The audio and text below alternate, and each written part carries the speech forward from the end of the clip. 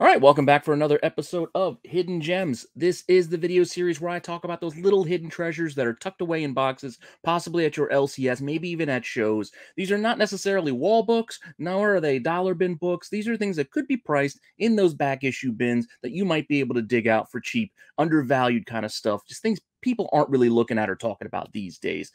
Just fun little hidden nuggets that could be buried in those boxes that you might be able to liberate for your own collection. Hopefully you enjoy this content as well as everything else here on the channel. Let me know what you think in the comment section. Please like, subscribe, hit the alert button so you don't miss anything. Keep telling your friends so we can keep growing the channel. Keep an eye out for. I just posted a notice about a giveaway that we are doing this week. So if you want details, check the channel for more info on that, as we got a pretty cool book to give away. An original art piece done by one of our viewers. I'm sure you've seen it already. I've been sharing it on IG, and I actually have it right here. So you know what? I'll show it off one more time. If you want this one of a kind original sketch cover done by our buddy Astro Wizard, this could be yours. Just check the channel for info on how you can enter the giveaway. And that all said, if you want to see what books I'm going to be talking about this week, and I have a slightly different tweaked format here where I'm going to be giving you categories just to kind of keep things organized for me when I put these shows together, and hopefully you enjoy that little bit of a change. And if you want to see the books, just hang on for a few seconds after the intro. I will be right back.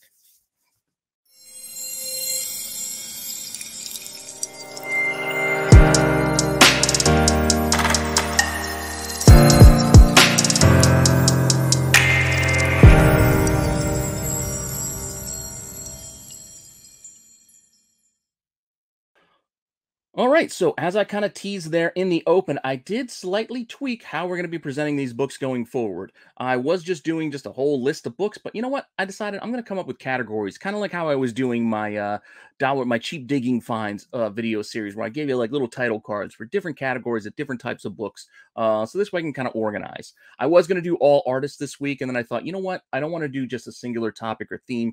I think people appreciate me mixing things up, because this way I get to talk about for all different levels of collectors. I can give some stuff for the newer collectors who might not be aware of some very easy books they should be, mindful of when they're digging in the boxes, as well as some deeper cuts for you more veteran diggers out there. Just weird oddball things that you might find interesting.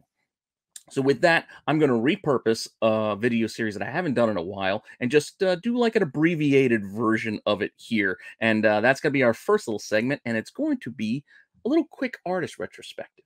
As I said, I was going to do a whole bunch of early works by some of these artists and books that are just awesome covers that were tucked away. But I decided, you know what? I don't want to do a whole show just on the artist, so I'm just going to give you one this week. And the first one we are going to start off with is one that has gained popularity over these last few months with her incentive covers, most particularly this Catwoman. This Catwoman incentive, this 1 in 25, really just shook the collecting world by storm, or took it by storm, I should say, and it really made her more of like a household name. So this is done by Sozomaika. I don't know if I'm saying that right, or Micah Sozo. There's this whole thing with her name and it's being reversed, but if you're looking up covers, you need to look up both ways if you want to be able to track down all of the comics that she's worked on, which has not been a lot. She's not had a lot of comic work or cover work. She's done a lot of graphic art design and things like that, self-taught, and a lot of cool stuff. But more and more covers are coming out these days that are just really getting the attention of collectors. So I felt like now's a good time to talk about some of the books that she's done. As I said, that Catwoman book, I mean, everybody knows that book. That's the one that kind of put her on the map. Recently, I've talked about the Kickstarter for Ji Hyung Lee's Guma, and she's got a variant cover there as well, which is also pretty gorgeous.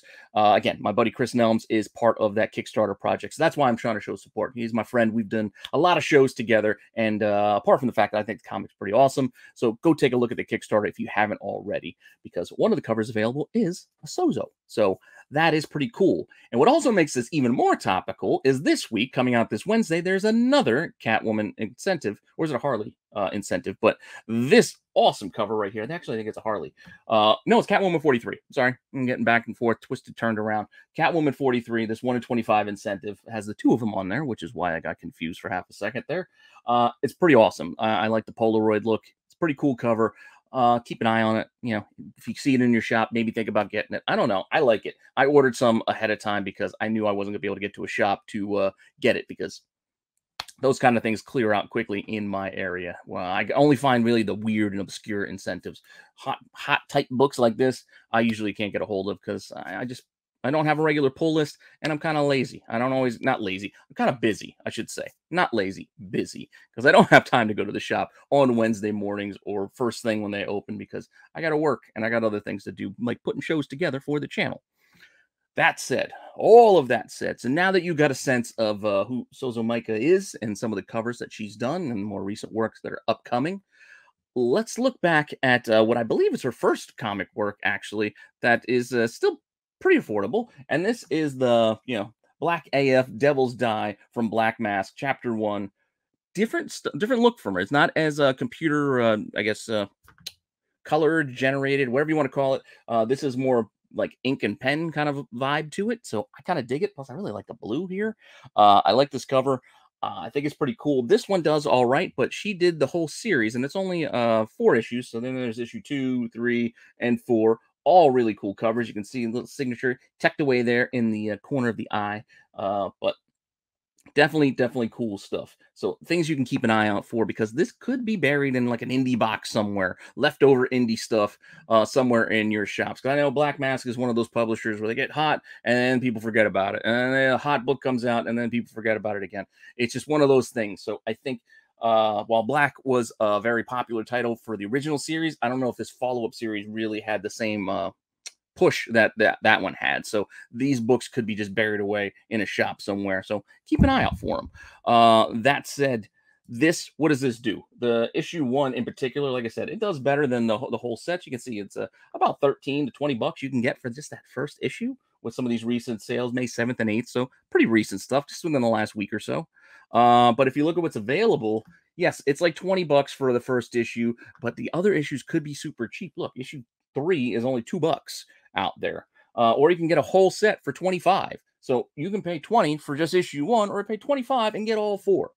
I'm of the mindset of always get more for your money, so I would be more interested personally in getting the 4 for 25 than just, the 1 for 20. But that's, again, my decision. That's the kind of thing that I usually do. But you make the call. If you find them at your shop, maybe you find them cheaper. They could be undercover. They could be less than cover. I mean, even at $1 box for all I know.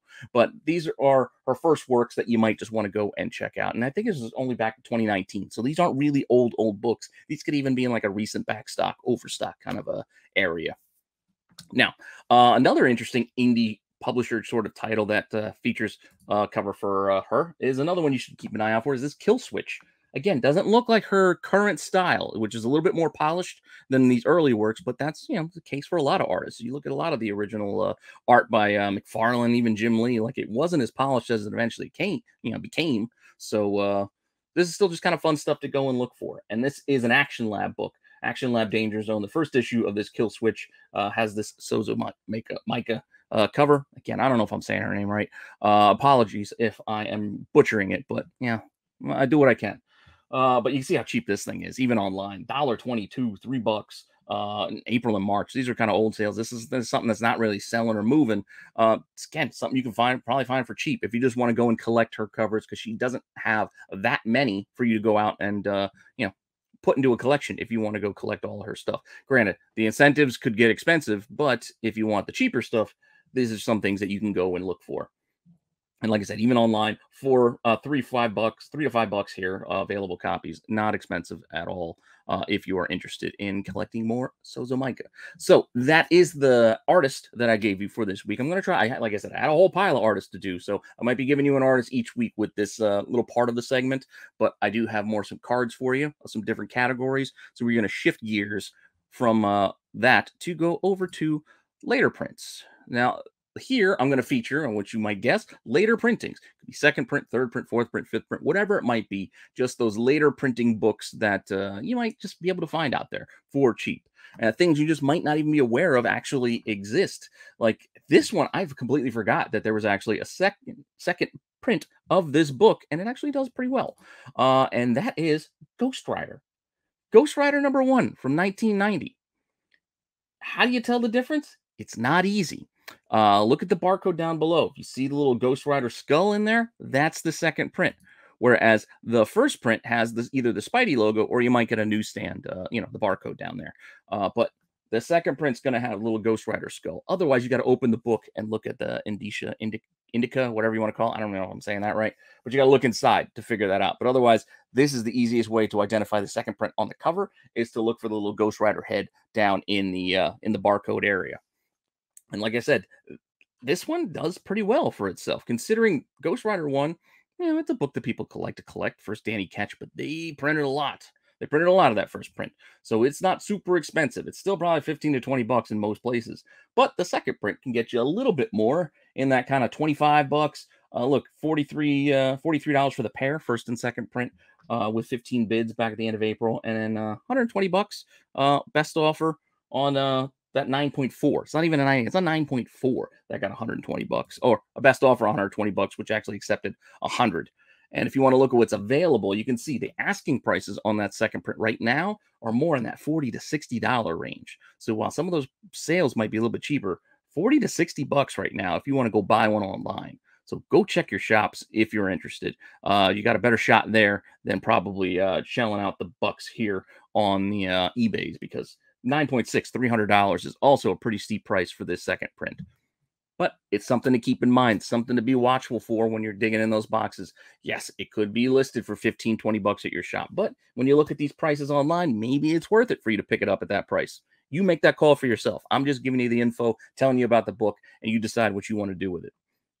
That said, sticking with the year 1990 and these big first issues of the time, let's look at the second print for Spider-Man as well. Because, yes, I know everybody knows McFarlane. Everybody knows this cover. I mean, how many homages have we seen to this cover over the years? It's getting pretty ludicrous how many different times we've seen this cover. But this is the second print. The gold is the second print for this cover, which is one that is kind of fun to go in and look for. Yes, the first print has that silver, or you have like the kind of green background, and then you got different versions that have come out all over the years. But the gold second print is one. It's like I said, just keep an eye out for it, because it can still do all right for itself too. I mean, 30 bucks, best offer on 35, got 25 bucks. So 25, 30 bucks for second print of a book that was, again, Spider-Man #1 was printed very, very heavily. I mean, what was at least a million copies? Put that into context. These days, the top selling books of the month maybe crack 100,000. So there were a million of these things. So second print might be a little bit less. So keep an eye out for the gold. If you're into that kind of thing, you like collecting second prints. I'm not saying it should be more valuable. It's not really a first appearance really that you really need to pay attention to or anything like that. It's just kind of a fun little book to go and hunt down, because if you want to buy one online, it's going to cost you close to 40 bucks. So don't pay 40 bucks for this thing, but go look in your shops. Maybe you can find it for cheaper there. Like I said, you can see the prices. Again, make that call. It's up to you to do what you want to do with this information. But that said, I've been talking a lot about Sonic lately because, again, my son yapping in my ear with all these Sonic characters. I'm going to try to leave off of Sonic just for a little bit, but we are going to be doing a little bit of video games. So some video game properties that I think are kind of interesting that might they kind of roll off of that idea. So I'm pretty much going to stick with Capcom for right now. So Sonic with the Capcom comics, the Capcom made the video games, but they also have other titles that I think you should be paying attention to if you find them in a box. Think about it. So for my video game section, we're going to start off with Darkstalkers. It's kind of like their Capcom's version. Well, I mean, not Capcom's version of Street Fighter. I mean, they have Street Fighter. This is more like the horror themed creatures, monsters, that kind of thing. But they also made comics, and these Udon books do pretty well. Pretty awesome covers, and you might be, if you can find them for cheap, find them in a box. Even like the Street Fighter books as well. There's usually a lot of variants, or a couple of variants. Just, it's hard to keep track of everything, but just remember some of these covers, and if you see them, consider it. This is easy. This Darkstalkers Night Warrior series, there's 3 issues, there's 2 covers, so that's it. And all of them are priced about the same. So we'll just do the first cover A's just to give you a sense of what we're talking about here. So this is Darkstalkers the Night Warriors #1 in the middle, and then you can add in the connecting covers for issue 2 on the over on the right, and then 3 on the left, which is different. It's odd. Usually when they do connecting covers, it's usually in order. This, they kind of bookended around it, which is kind of different, but still pretty cool. So a nice connecting cover set, if you can find them, for this one. Sold copies on this thing could sell for as cheap as like $9, or you can get 20 bucks for the set, maybe 40 bucks for the set with some of the variants in there as well. So it's not a super duper expensive book, but I kind of like it. I kind of dig it. And there was even recent books as well. I think there was a Morgana. I don't remember her name. The character in the middle with the little bat wings on her head. She just had a mini series come out recently from the Udon Publishing. But that said, available copies on this, you can see 20 bucks, 15 bucks for random issues, or you can get the whole set for 40. That's kind of what you're looking at, but maybe you can find them cheap. Maybe you find them in a dollar box or less than a dollar. Not less than a dollar. Well, I mean, maybe less than a dollar, but you know what I'm saying. Undercover, maybe buried in a back issue bin somewhere, because this is the oddball little title, kind of indie kind of thing that maybe you can find just in a forgotten box, hidden away at a shop. Not saying you're definitely going to. I'm just saying it's possible. So these are the kind of things that I keep an eye out for, and I'm just suggesting that you do as well. That connecting cover were the A covers. Each also had a B cover as well, which are pretty good. You can see there's 1, 2, and 3. They all have this kind of background filigree, so they have a similar kind of vibe to them, but these do not connect. There's the only theme there is kind of like the background, and they kind of feature a female character on the cover of each of these B covers. But these do about the same, maybe even a little bit better. Where you can see $40, you can get the whole set with some of these B covers in there. Or issue 2 is the only sale I could find at 27 bucks with UK shipping at over $18. So that's pretty steep ask, or not steep ask, steep price somebody paid for just that one issue potentially. And if you go online to look for what these cost, look at issue 1 as an example, over 20 bucks just for issue 1, or 80 bucks for the B cover set. So again, these things are interesting to me, at least. So if you can find them out there, go and consider it if the price is right. Like I said, not recommending anybody pay any of these prices, any of these market prices. I'm trying to show you what the market is, so in case you can find it for less, you can make that call of what you want to do. Now, like I said, we're going to stick with Capcom, and we're going to go shift over to Mega Man real fast, just for a couple of books. I'm a big fan of Mega Man. It was one of my favorite games growing up. But the last issue of his series, issue 55 of the Archie run, I should say, because there is there is a couple of newer series that followed this. There was a Dreamwave series as well that had a pretty cool Scotty Young cover that we'll get into another week. There's also the Master Mix, which I might even get to tomorrow for Chasing Ghosts. Those are pretty cool. But anyway, the Archie versions, so the Archie books, when Archie had the Capcom licenses, issue 55 was the last one. And there was a variant for this as well. The rock variant, Rockman variant. So you can see here with the whole guitar, little band kind of setup. Both of these last issues, I've talked about them before. Always pay attention to last issues. They could command a premium, and this one does.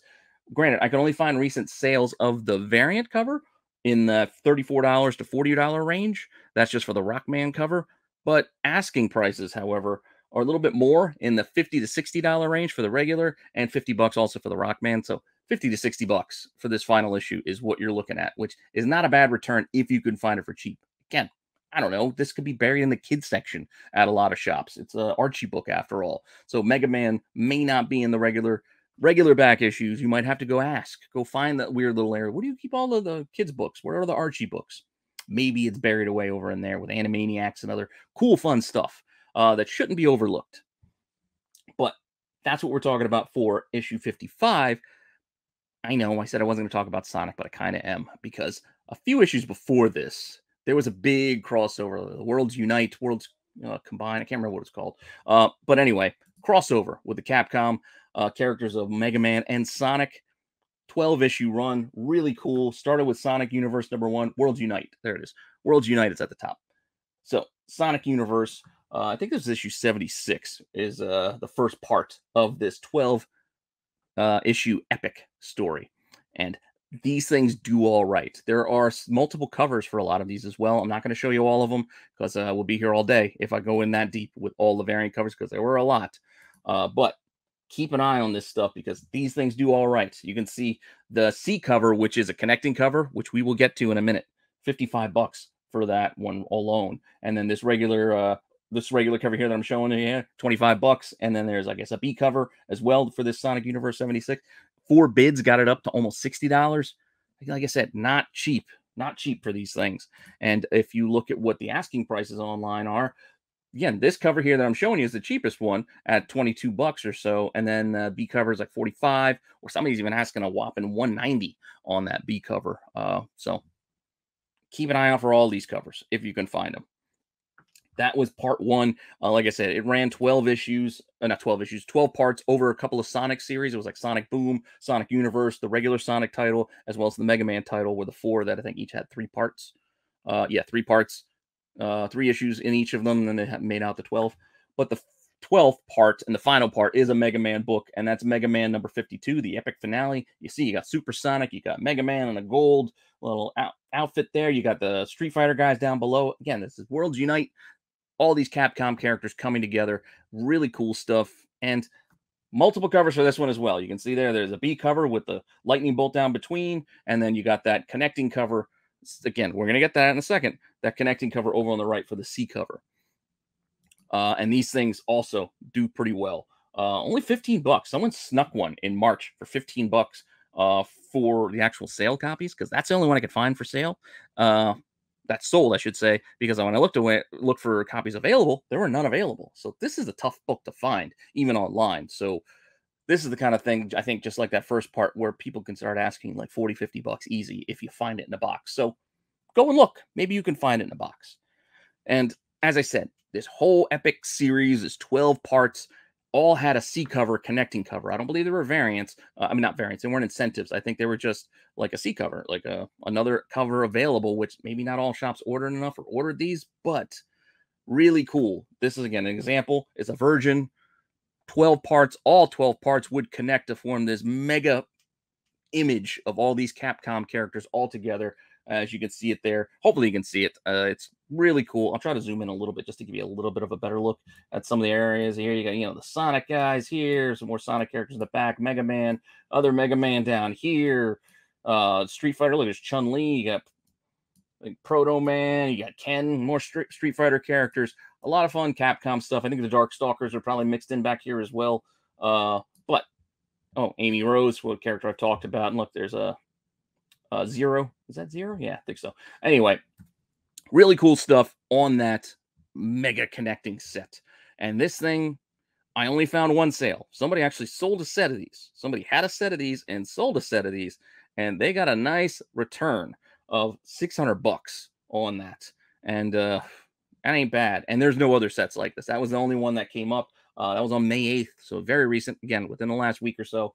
$600. Buy it now. Wasn't too bad on that set. And I think there was one of the books was even slightly damaged if you read the listing. But hey, I mean, where are you going to find that? Where are you going to find this set to make that? So, good luck and God bless if you could find this. Go start hunting it. But it might be pretty costly and pretty tough for you to put one of these together if you start trying. I'll keep my eye out and maybe try it myself, but I'm not really going to try hard because, like I said, it's probably going to end up being pretty expensive to complete this set. So, good luck to anyone who might decide to try, though. But if you find a piece here or there, you might be able to help somebody else out and make yourself a couple of bucks, too, if you find it for cheap enough. Now, that all said, we are going to now shift on over to another category. And I think I just got one for this section. We're going to do variants. So, variant-wise, I don't like to try to do like those high incentive ratios or anything like that because those are going to be tough. Those are things I do more for chasing ghosts for the most part. So, don't expect to find those kind of tough high ratio type variants here on Hidden Gems because it's not really hidden. Those are expected to be kind of expensive because they are high ratio. So shops had to order a lot. But here's an oddball one that my buddy E-Man Tony had told me about a couple of weeks ago. And I probably should have bought the copy he showed me that was on Macari, but I didn't. But this, My Little Pony, Friendship is Magic, the RI cover. So it's a 1 in 10. This is a J. Scott Campbell cover. Yes. This is Campbell, which if you look at the pony's eyes, you can probably see it a little bit in their faces that it is Campbell, and there's his signature if you didn't believe me. But this is a Campbell incentive variant for My Little Pony, a 1 in 10. So it's a low ratio, could be at a shop somewhere. You might be able to find it. And this thing, again, does all right. Recently sold copy, got a steal at $7. Somebody got a steal for $7 on April 10th. At least my opinion, that's a steal because if you want to look at what this thing actually is asking for, asking prices are more in that $80 to $100 range. You can see steal at $7 for a 1 in 10. Keep an eye out for it. You never know what you might find, even online. Keep an eye out for it. Maybe you stumble across it. This Campbell number 3, My Little Pony, Friendship is Magic, 1 in 10 retailer incentive. It's going to just say RI on the cover for a retailer incentive. So that's how you'll know that it's an incentive. All right. So like I said, that's the only variant I got for you this week. We're now going to shift on over to some nostalgia picks. In the same kind of vein of the My Little Pony, we're going to look at some of my nostalgia picks because this is other stuff that I love digging for. This is stuff I'm always on the lookout for because it brings me back to when I was younger. So I'm looking at stuff from the 80s and 90s because that's when I grew up. And the first one being, and I don't want to leave the ladies out, so we're going to follow up on our My Little Pony. Guys, you can look for these too, but Rainbow Bright.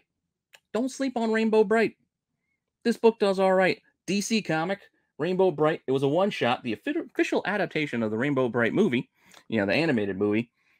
This does okay. So if you could find this for cheap, go and get it because 20 to 50 bucks are recent sales, both May, within the last couple of weeks. You can see this what it's actually selling for. And then the asking prices, $35, $50, $70 for Rainbow Bright. So don't go laughing off, oh, it's Rainbow Bright. What do I want that nonsense for? This is why you want that nonsense.